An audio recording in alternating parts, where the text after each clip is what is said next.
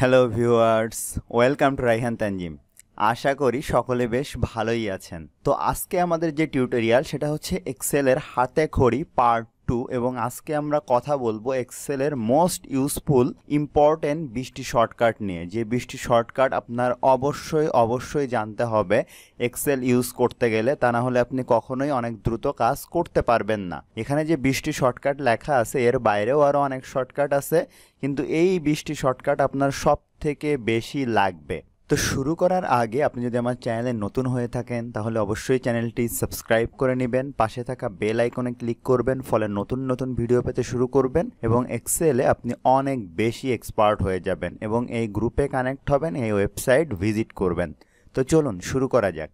তো দেখেন, 1 নম্বরে যে শর্টকাটটা আমি লিখে রাখছি, আমি এখান থেকে গিয়ে আবার এদিক দিয়ে শুরু করব। তো 1 নম্বরে যে শর্টকাটটা আছে Ctrl+N, এই শর্টকাটটা শুধু এই মাইক্রোসফট এক্সেলের জন্য প্রযোজ্য না, আরও অনেক সফটওয়্যারের জন্য প্রযোজ্য। Ctrl+N বলতে বোঝায় নতুন কোনো কিছু ওপেন করা, নতুন ফাইল ওপেন করা। ধরেন আমি যদি এখন Ctrl+N প্রেস করি তাহলে কি হবে, নতুন একটা মাইক্রোসফট এক্সেল ওয়ার্কবুক কিন্তু ওপেন হয়ে গেছে। আমি চাইলে এখন এটা কেটে দিলাম, অর্থাৎ Ctrl+N দিয়ে নতুন এক্সেল ওয়ার্কবুক ওপেন করা যায়। চাইলে আপনি ফাইলে গিয়ে এখানে নিউতে ক্লিক করেও একটা নতুন ব্ল্যাঙ্ক ওয়ার্কবুক এরকম ওপেন করে নিতে পারেন। সেটা শর্টকাটে করার জন্য Ctrl+N ইউজ করা হয়ে থাকে। এরপরে যে জিনিসটা আছে Ctrl+O, Ctrl+O হচ্ছে এক্সিস্টিং কোনো ওয়ার্কবুককে ওপেন করার জন্য Ctrl+O প্রেস করা হয়।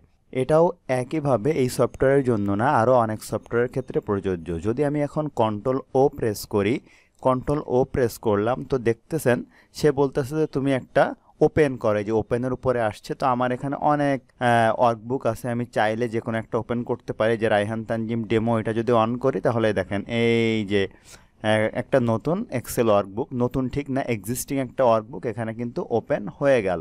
তো আমি চাইলে এখন এটা কেটে দিতে পারি। ঠিক আছে, আমি ডন সেভ করে দিলাম।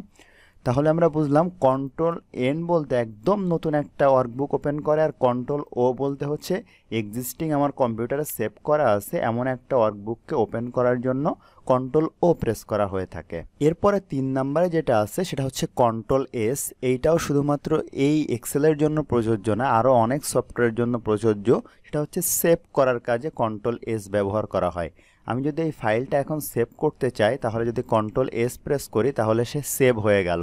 যেহেতু আমার আগে থেকেই সেভ করা ছিল সেই ক্ষেত্রে কিন্তু কোনো ডায়ালগ বক্স ওপেন হয়নি। যদি আপনার আগে থেকে সেভ না করা থাকে সেক্ষেত্রে ডায়ালগ বক্স ওপেন হবে, কোথায় সেভ করতে চান সেইটা সে জানতে চাইবে। যেমন ধরেন আমি যদি এখন ফাইলে গিয়ে একটা নতুন ওয়ার্কবুক ওপেন করি, এখান থেকে নিউ একটা ওয়ার্কবুক ওপেন করি, করার পরে আমি যদি এখন Ctrl+S প্রেস করি তাহলে সে বলছে তুমি কোথায় সেভ করবা। এই দেখেন সেভ অ্যাজের উপরে আসছে।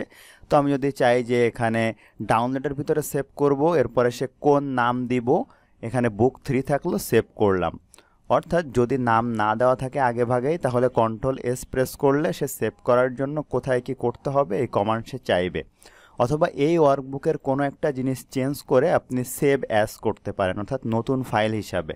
সেজন্য ফাইলে গিয়ে যে সেভ অ্যাসে ক্লিক করবেন, করার পরে কোথায় আসলে করবেন সেভ সেটা দেখিয়ে দিলে হবে, যে কোন ড্রাইভে বা কোথায়, ডেস্কটপে কি কোথায়, হ্যাঁ দেখিয়ে দিলেই হয়ে যাবে।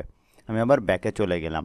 তাহলে আমরা এই 3টা অপশান কিন্তু 3টা শর্টকাট বুঝে গেলাম। এরপরে 4 নম্বরে যে শর্টকাট আছে Ctrl+W, কোনো এই যে এক্সিস্টিং ওয়ার্কবুক আছে এটাকে ক্লোজ করার জন্য সে Ctrl+W প্রেস করলে ক্লোজ হয়ে যাবে। যদি এখন Ctrl+W প্রেস করি তাহলে দেখেন এই যে ওয়ার্কবুকটা ছিল এটা কিন্তু এখান থেকে চলে গেল। ঠিক আছে, অর্থাৎ ওয়ার্কবুকটা ক্লোজ হয়ে গেছে, কিন্তু এক্সেলের এরকম ফাঁকা একটা উইন্ডো কিন্তু আছে, আপনি চাইলে এখান থেকে নতুন একটা ওপেন করতে পারবেন। ঠিক আছে, তো এই যেমন ওপেনে যাওয়ার পরে এই যে সাবস্ক্রাইব, এটা যদি আমি ওপেন করি তাহলে সেই আগেরটা এবার ফিরে আসছে।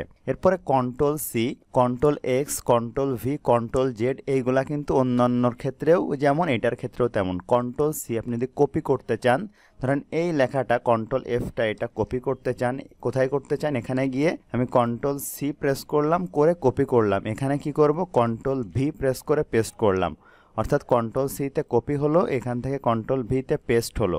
তাহলে Ctrl+X এ কি, ধরেন একটা লেখা যদি আমি কাট করতে চাই, অর্থাৎ এই জায়গা থেকে নিয়েই চলে যাব, এখানে কোনো থাকবেই না, ধরেন এইটা নিয়ে যাব, Ctrl+X প্রেস করলাম, কোথায় নিব, এখানে Ctrl+V প্রেস করলাম, একদম কাট হয়ে চলে গেল। তাহলে control C, control x, control V. Control C copy করতে, কন্ট্রোল এক্স হচ্ছে কাট করতে, মানে একবারে কাট করে নিয়ে যেতে, আর কন্ট্রোল ভি হচ্ছে পেস্ট করতে।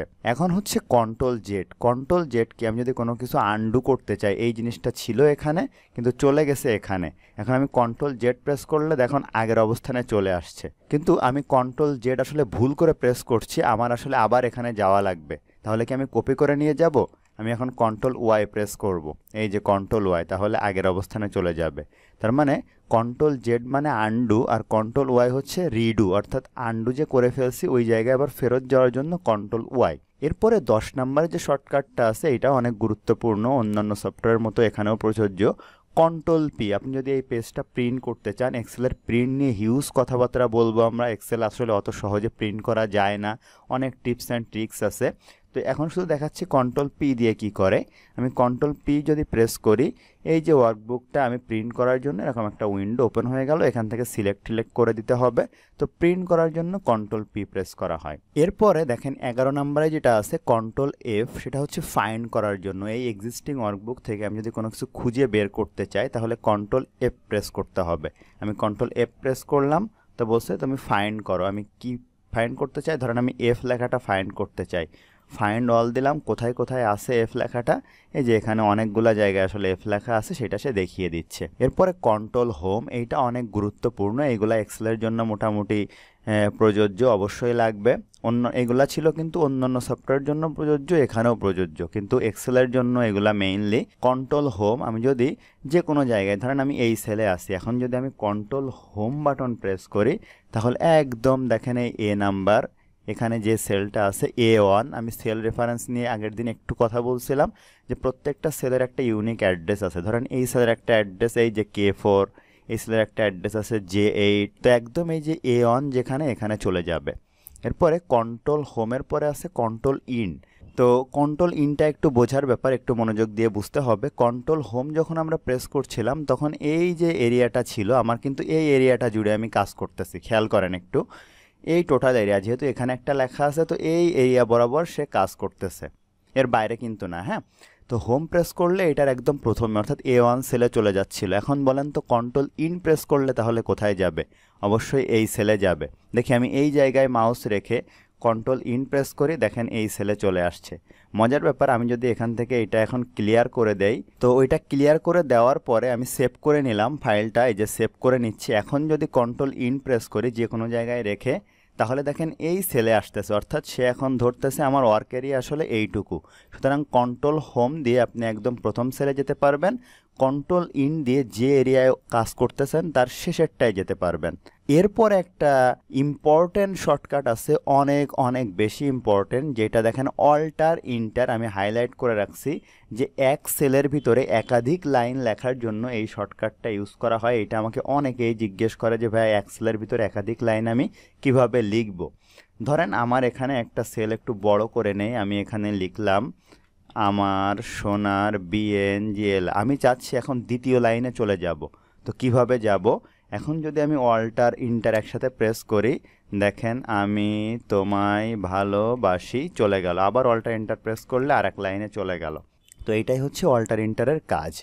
এরপরে হচ্ছে কন্ট্রোল এ, আপনারা অবশ্যই এই শর্টকাটটা মুখস্থ করবেন, প্যারালালি সবগুলা মুখস্থ করবেন, একটু দেখে নেবেন, 1-2 বার প্র্যাকটিস করলে হয়ে যাবে। কন্ট্রোল এ হচ্ছে টোটাল যে শিট আছে এটা সিলেক্ট করার জন্য, এটা অন্যান্য সফটওয়্যারের ক্ষেত্রে প্রযোজ্য। আমি যদি এই বাইরে কোথাও রেখে কন্ট্রোলে প্রেস করি তাহলে পুরা শিটটা কিন্তু সিলেক্ট হবে। যদি এখানে রেখে আমি কন্ট্রোলে প্রেস করি তাহলে আমার এই ওয়ার্কিং এরিয়াটা সিলেক্ট হবে, ঠিক আছে। এরপরে আছে F2, আমি F2 আসলে রিনেম করার জন্য, ধরেন আমি এই সেলটা রিনেম করতে চাই, এখানে ডাবল ক্লিক করার থেকে এটার উপরে ক্লিক করে যদি F2 প্রেস করি তাহলে দেখেন এই যে লেখার অপশান চলে আসছে। এরপরে আছে কন্ট্রোল আপ, কন্ট্রোল ডাউন, আমি এই যে এরিয়াটায় কাজ করতেছি, তাই না?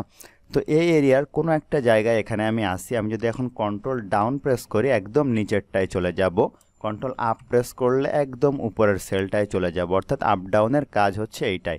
কিন্তু কথা হচ্ছে যে এই সেলের যদি কোনো একটা জায়গা ফাঁকা থাকে, ধরেন এখানে যদি ফাঁকা থাকে তাহলে সে এই জায়গায় এসে থেমে যাবে, নিচেই কিন্তু যাবে না, অর্থাৎ প্রত্যেকটা সেল লেখা থাকা লাগবে, ঠিক আছে। এরপরে অল্টার F4, এটা শেষে দেখাবো, তার আগে হচ্ছে ট্যাব। আপনি যদি একটা সেল থেকে আরেকটা সেলে যেতে চান মেইনলি ডাইনে, তাহলে ট্যাব প্রেস করতে হয়। ধরেন আমি এখানে কাজ করতেছি, আমি ট্যাব প্রেস করলে ডাইনে গেল, আবার ট্যাব প্রেস করলে ডাইনে গেল। এরপরে হচ্ছে অল্টার F4, এটা দিয়ে আমি এই টোটাল যে শিটটা আছে এটাকে আমি ক্লোজ করে ফেলতে পারবো। অর্থাৎ আমি কাজ করে যখন বের হয়ে যাব কন্ট্রোল S প্রেস করে সেভ করব, অল্টার F4 প্রেস করলে দেখেন এই যে ক্লোজ হয়ে গেল। তো আশা করি মোটামুটি আপনারা ব্যাপারগুলো বুঝতে পারছেন। তো আপনারা যত দ্রুত সম্ভব এক্সেলের শর্টকাটগুলো দেখে নেবেন। সামনের টিউটোরিয়াল থেকে আমরা ফরম্যাটিং কিভাবে করে বিভিন্ন রকম এই নিয়ে কথা বলা শুরু করব, স্টাইল কিভাবে করে। তো ধন্যবাদ আপনাদের সবাইকে ভিডিওটি মনোযোগ দিয়ে দেখার জন্য। আর আপনার পরিচিত জনদেরকেও জানিয়ে দিন যে এক্সেলের নতুন টিউটোরিয়াল শুরু হয়েছে, তারাও যেন দেখা শুরু করে, তাহলে তাদের আর কোনো ল্যাগ থাকবে না। তো ধন্যবাদ সবাইকে, ভালো থাকবেন সবাই। পরবর্তী টিউটোরিয়াল পর্যন্ত কথা হবে অন্য দিন অন্য ব্যাপারে।